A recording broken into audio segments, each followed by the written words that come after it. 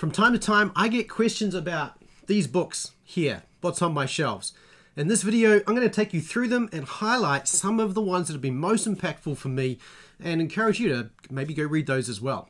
Hi, I'm Daryl Burling from Master New Testament Greek, and I help people like you with the tools, habits, and system to master the Greek of the New Testament. If you're interested in learning to read biblical Greek, then subscribe and hit the notify bell, and that way when new videos are released you'll find out about them.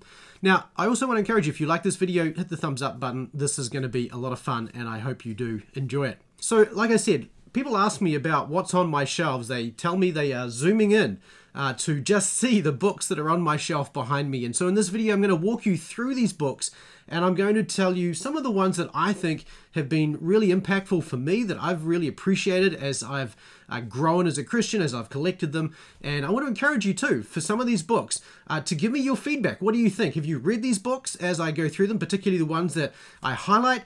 What did you think of them? Did you enjoy them? If you not read them, would you add them to your reading list? And let me know in the comment section below. I'll also put a link to all of the books that I'm about to pull out.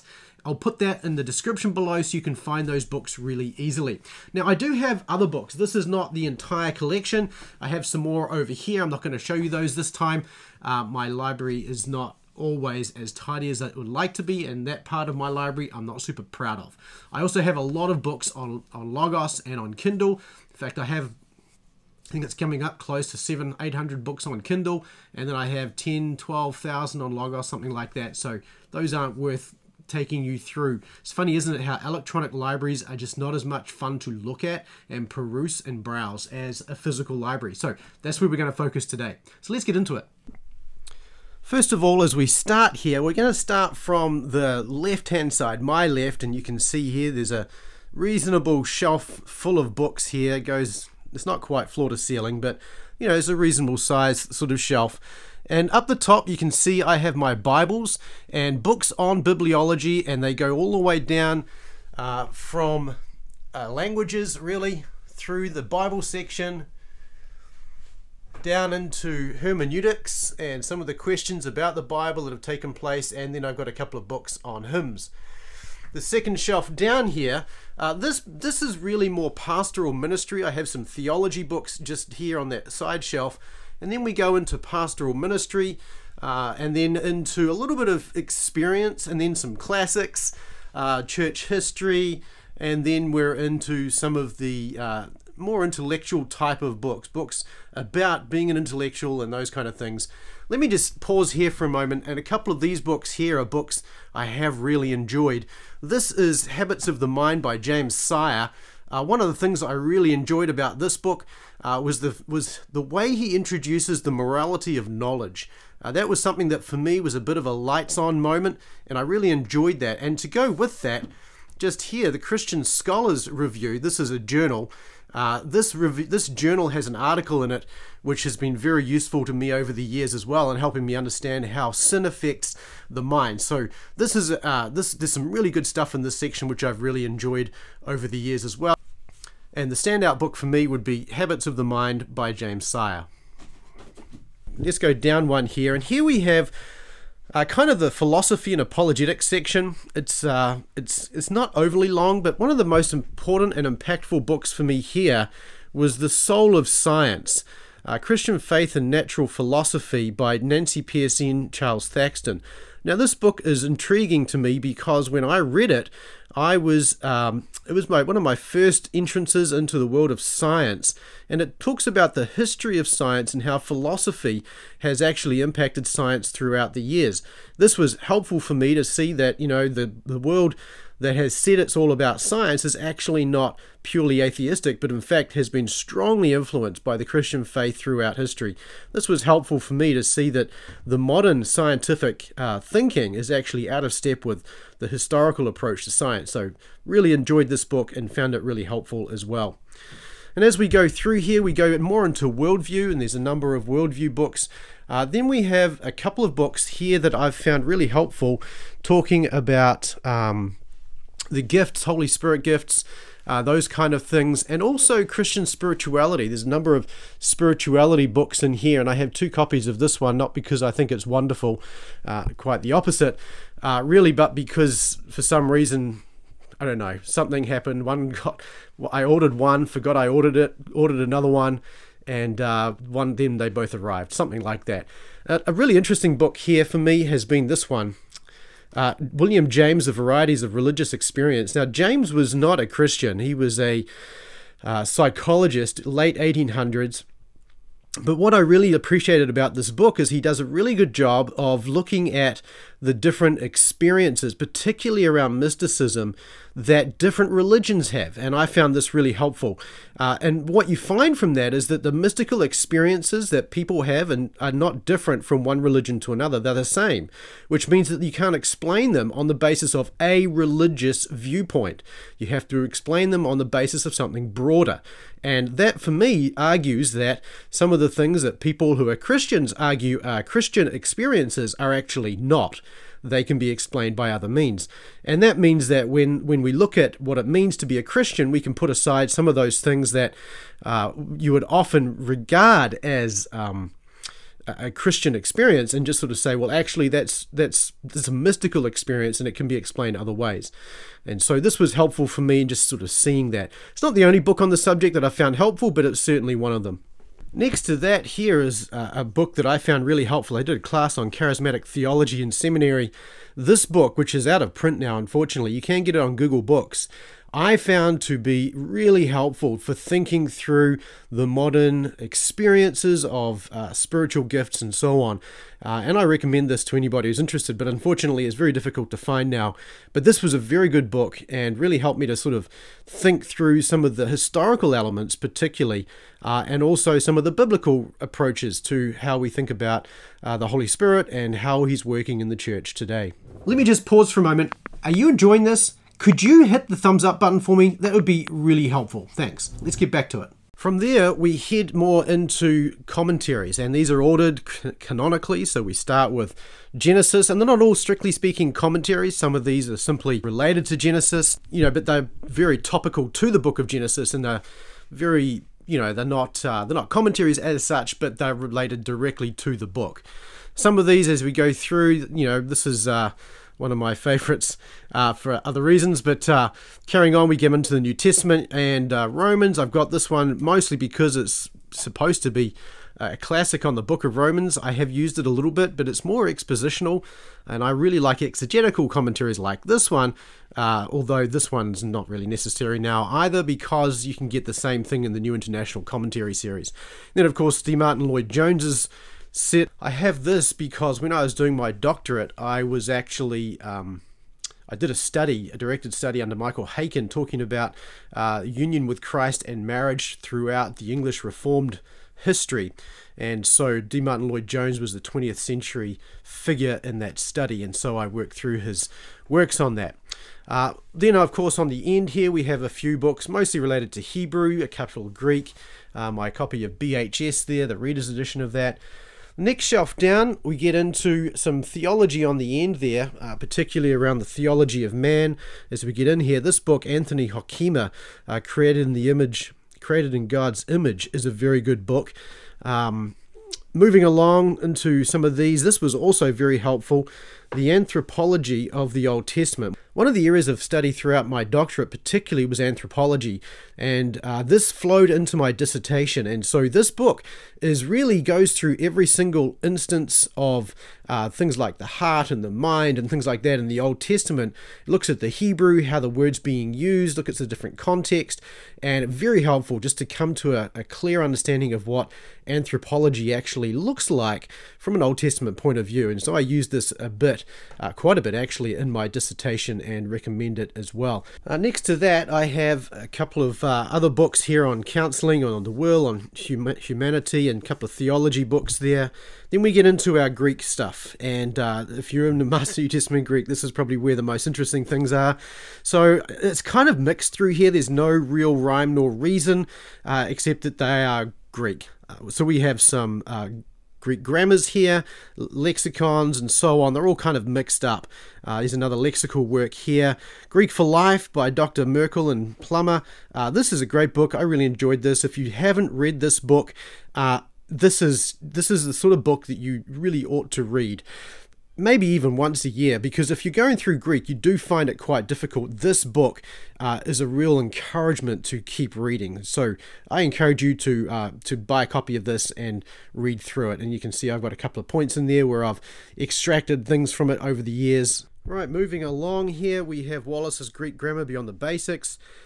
We have Wallace's grammars, we have Zacharias's grammar, one I just reviewed recently. We have the case here for my Tyndale Greek New Testament, which is actually just there within easy reach, and so I just use it to store my 5th edition UBS.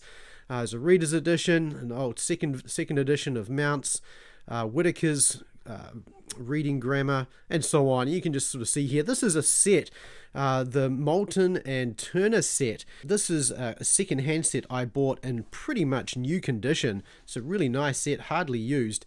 I got that from the Archives bookstore in Pasadena, which was over the road from the Fuller Theological Seminary. I believe it's closed now, but I got that for a really good deal, that whole set. In fact, I think I may have already had a copy of in fact I do. If you look up there, I have a copy right here of volume 1, and so I found this with this set and replaced it so it's more uniform. So then I have my Septuagint here.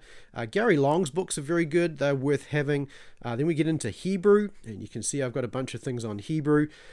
Then we come to our theology section here, and this is the 1941 edition of John Calvin's Institutes. So it was before it was broken up by battles into the 2-volume set.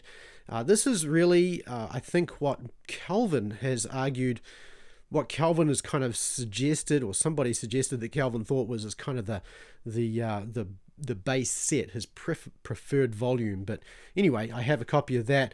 Biblical Doctrine by MacArthur and Mayhew was actually written by the faculty at the Master's Seminary while I was there. So the thing I like about this is that the chapters that are in this were written by my professors.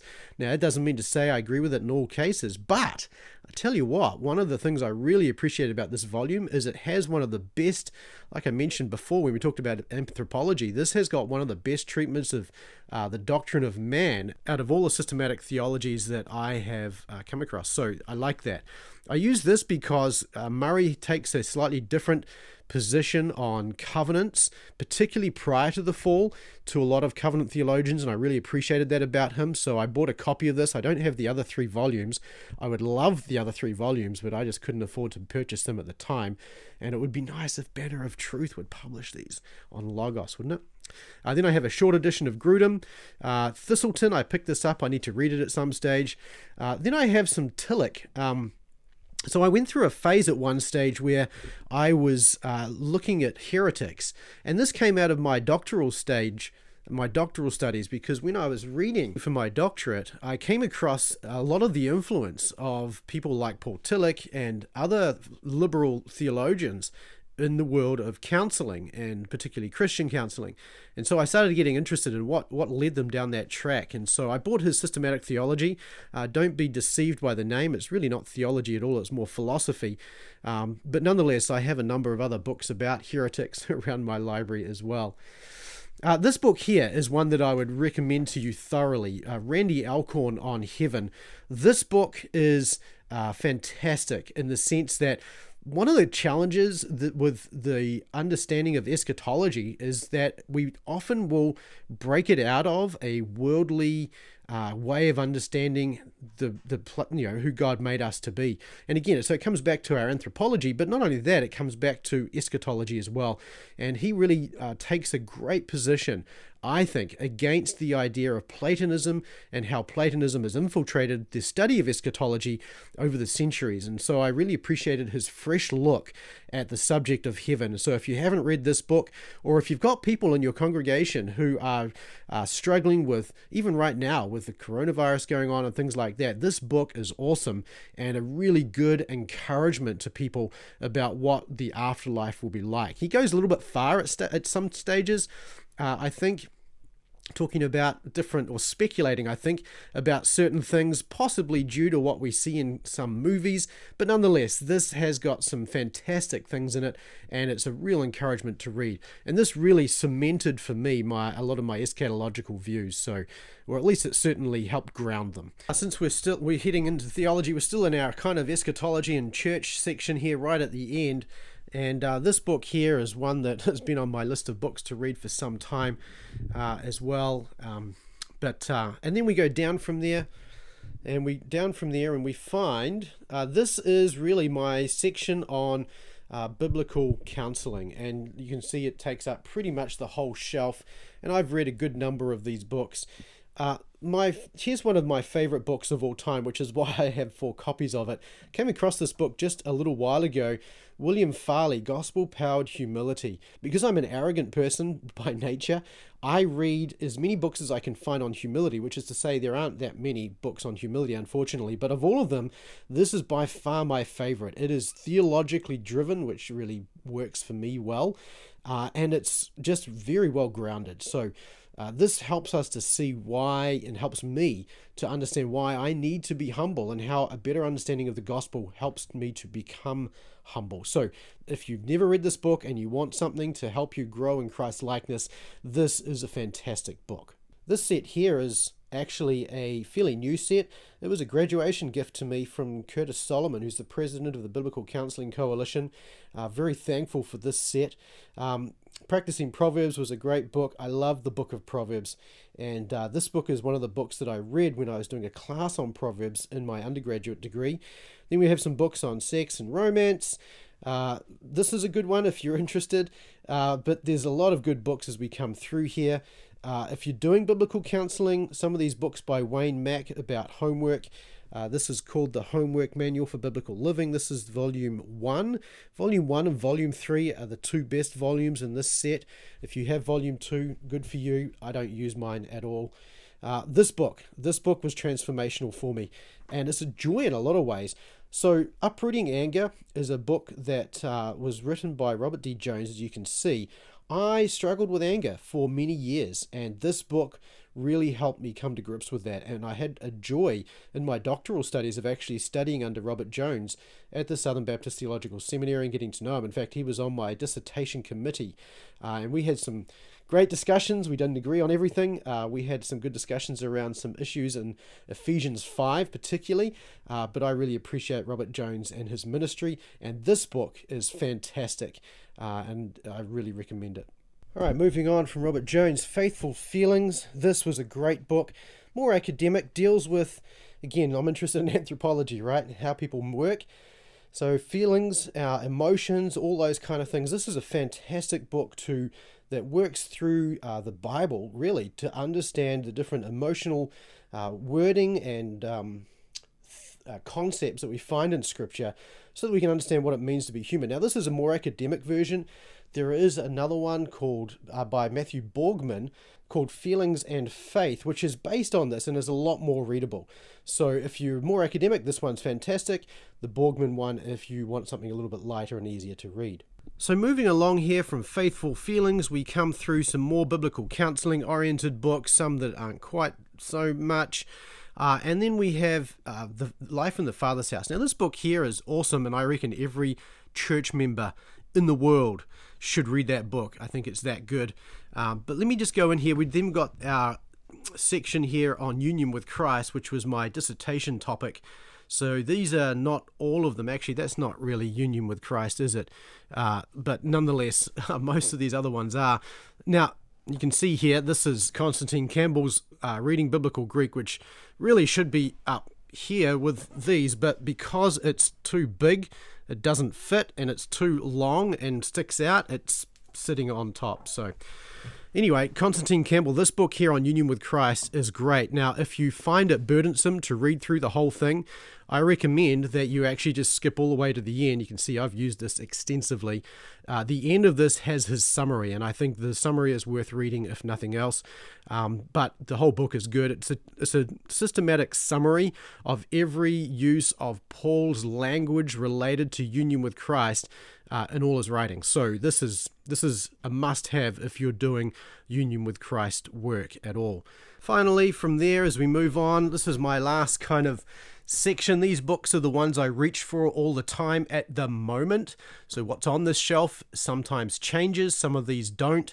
But of these, the one that I wanted to point out here was Jeremy Pierre's The Dynamic Heart in Daily Life. Again, I am into understanding people, what makes us tick, why we work the way we do. This helps me as a counselor and as a theologian as well. And this also is what helps me with application of the Bible to my own heart too, as well as to others. So The Dynamic Heart in Daily Life, I remember when he was writing this, Jeremy Pierre was my doctoral supervisor, doctivator, I think the word is. And so I remember when he was writing this and we had a class covering this material, that whole class was like, you know, fireworks going off in my head the whole time. It was just a whole lot of fun. And it was great. And then this book comes out and he says in it, thank you to my PhD students for enduring.